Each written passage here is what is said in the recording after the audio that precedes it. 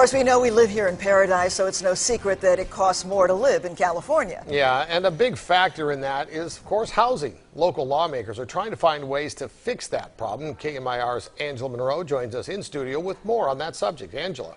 Well, Gino, they're calling it an affordable housing crisis in California. People can't afford to live in the cities where they work. So here in the Coachella Valley, can you afford to buy a home? Let's see.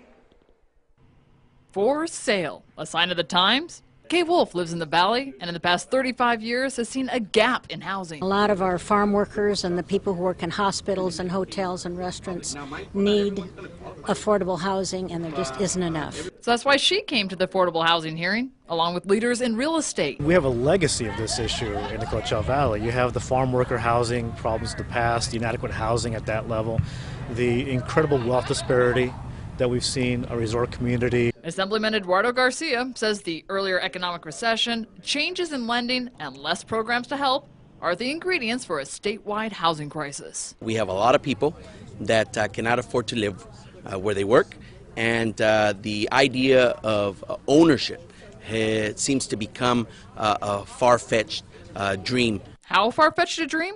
As you can see, housing prices are rising across the valley. Even affordable areas, less affordable.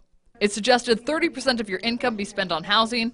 The middle point of household incomes in the Coachella Valley is nearly $50,000. If you are bringing home almost $50,000 and you apply that 30% affordability rule of your income, then you would be paying $1,200 approximately a month. Now, the average home in Palm Desert is going to cost you $360,000. For a mortgage, then, that would mean you would be paying about $1,700. As you can see, those numbers don't add up. We need to build more. We need to have working families being able to live in the places that they make their living. Real estate experts say more homes are being built in places like Indio and La Quinta, but say that we need more of that. Back to you. All right, Angela, thank you.